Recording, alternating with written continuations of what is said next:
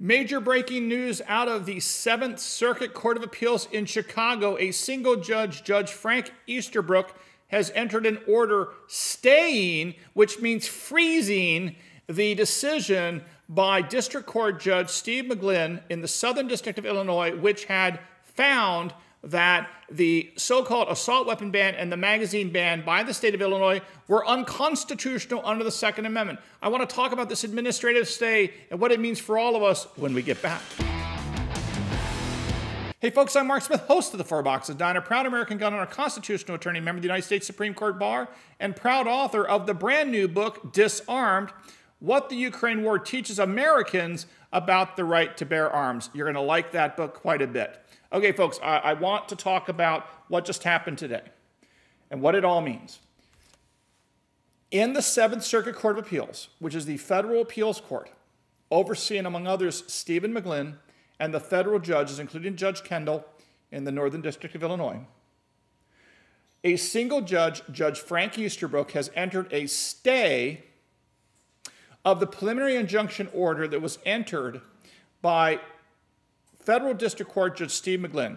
If you remember, the state of Illinois enacted an assault weapon ban and magazine ban. These are, of course, dealing with ordinary semi-automatic rifles and standard capacity magazines of more than 10 rounds. This was litigated with 4 consolidated cases, meaning it was challenged as unconstitutional under the Second Amendment, which they, in my view, undoubtedly are. A federal district court judge, Stephen McGlynn, entered an order enjoining the enforcement of the state laws on the grounds that these laws violated the Second Amendment because the state of Illinois tried to ban commonly owned arms or arms that were in common use by millions of Americans, which we've talked about on this channel a million times. The state of Illinois sought an emergency application to the Court of Appeals for the 7th Circuit, which is the appellate court that oversees the district court judges in Illinois, including Stephen McGlynn, as well as the Chicago Federal District Court judges that we've been critical of recently. Because this was what's known as an administrative stay, meaning a short-term quickie stay, a single judge heard this application without any real argument, and Judge Frank Easterbrook heard this, and he entered a stay basically saying that the injunction entered by Judge McGlynn in our favor has been frozen or stayed by the 7th Circuit pending a full briefing on the question and a full consideration of the topic. Now, I want to say something about Judge Easterbrook, and I don't want to beat up Judge Easterbrook here. Known about Judge Easterbrook for a long time.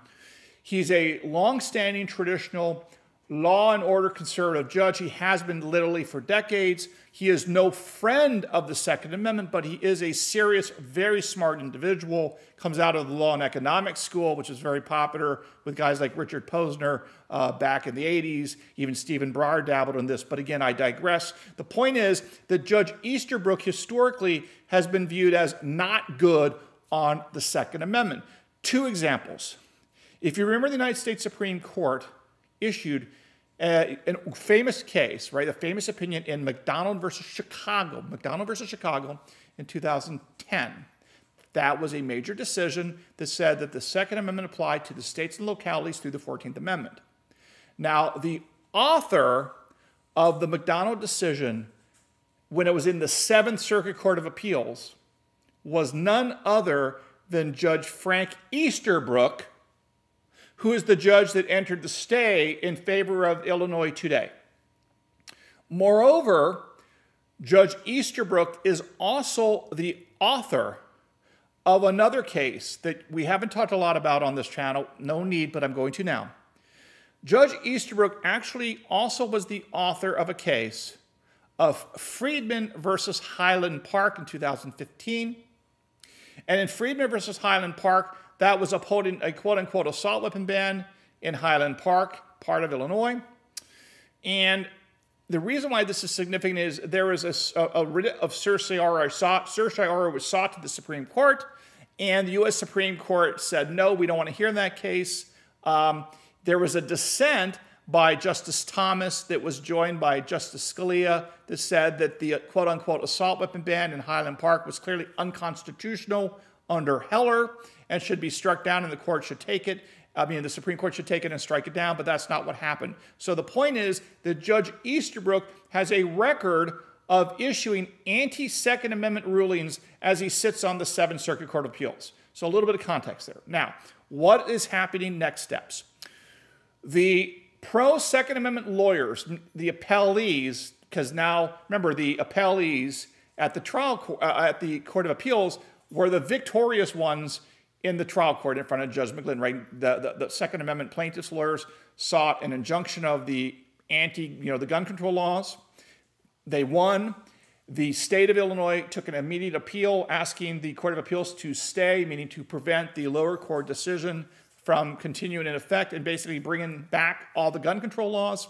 Judge Easterbrook has just entered a very short order, which I'll link to down below. It's just a couple sentences saying that, no, I want that Judge McGlynn decision to be stayed, which means to be put on pause for the moment. He then says that he wants a brief or briefs to be submitted by the pro-Second Amendment lawyers in the next, I think within the next 5 days or so. And he wants a couple things addressed, including his decision in the Friedman case. I suspect that Judge Easterbrook is going to make a decision within the next 7 to 10 days as to whether or not to continue the stay. He has a couple options here. He could, number one, he could continue the stay and say that I'm going to continue the stay of Judge McGlynn's decision until the Seventh Circuit hears the full-blown case, which will take months. He may say, I'm not going to grant the stay to Illinois. I thought Judge McGlynn got it right. I'm simply going to let it go into effect and let the appeal by the state of Illinois play out over the next several months in the normal course. Or he could also wait for a decision by the United States Supreme Court. Because remember, there's something else you got to keep in mind about this case, is this is to some degree a parallel case to the Bevis case, Bevis versus Naperville, which, as you know, came out of the Northern District of Illinois, which is Chicago. Stephen McGlynn is in the Southern District of Illinois, which we won. The Northern District of Illinois judges in Chicago ruled against the Second Amendment. The Bevis case specifically went up first to the Seventh Circuit. They asked for an injunction in their favor. The Seventh Circuit, just like the Northern District, said, no, we're not going to do it. And then the Bevis plaintiffs' lawyers took a request to the U.S. Supreme Court asking that the Illinois law be enjoined immediately on the grounds that it violated the Second Amendment. That was heard by Amy Coney Barrett, or at least she's hearing it. We've talked about this in several videos, and Justice Barrett has specifically asked for briefing on this issue. So what we have right now is kind of two cases on a parallel path here. On the one hand, we have this case right here, the case of Barnett versus Rao, which is in the Seventh Circuit Court of Appeal in front of Frank Easterbrook, for the moment a single judge, on whether or not Judge McGlynn's decision should go back into effect or be stayed. We also have on a parallel path the case also out of the Seventh Circuit in front of the United States Supreme Court. That's in front of Judge Barrett right now. I have a feeling, given everything going on here, that Justice Barrett is going to refer that question to the entire Supreme Court, and I think the entire Supreme Court is going to make a decision as to whether or not to step in and what's going on in the Seventh Circuit and this Illinois gun control law. I think this is all now coming to some sort of a head, if you will, and again, we will see. If it was any other judge in the Seventh Circuit, I would say that the Judge Easterbrook administrative law judge position would wait for the Supreme Court to act in the Bevis case, but I think Judge Easterbrook, frankly, is such a famous guy in his own mind that he's going to go ahead and make a decision on his own. He's not going to wait for the Supreme Court. That's my guess. Knowing Judge Easterbrook, we'll see. And I think he's going to make a decision one way or the other. He's not going to wait for the Supreme Court to make a decision in Bevis, although that's probably what he should do, but I don't think he will. And then, of course, we'll see what the Supreme Court does, because if Judge Easterbrook in the Seventh Circuit refuses to allow the injunction by Stephen McGlynn to go into effect, by Judge McGlynn to go into effect, then, of course, the Illinois gun control law will go into effect, and all those laws will be deemed illegal, or all those sort of the gun ban will then go into effect. And then, of course, we don't know what will happen, but the plaintiff's lawyers in the Barnett case could then also seek an administrative emergency stay to the U.S. Supreme Court, and now you'll have the Bevis case and this case both before the Supreme Court on whether or not the Supreme Court will step in and enjoin the Illinois law pending the outcome of the appeal to the Seventh Circuit. So there's a lot of procedural things going on here. But the bottom line is this is an unfortunate decision, but it may only be temporary by Judge Easterbrook. I'm not particularly shocked when I saw this as a Judge Easterbrook quick decision. He's always been bad on the Second Amendment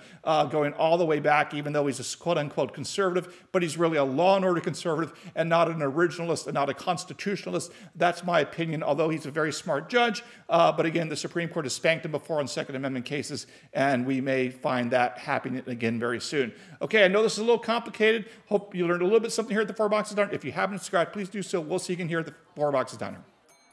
Orders up. Table 2A.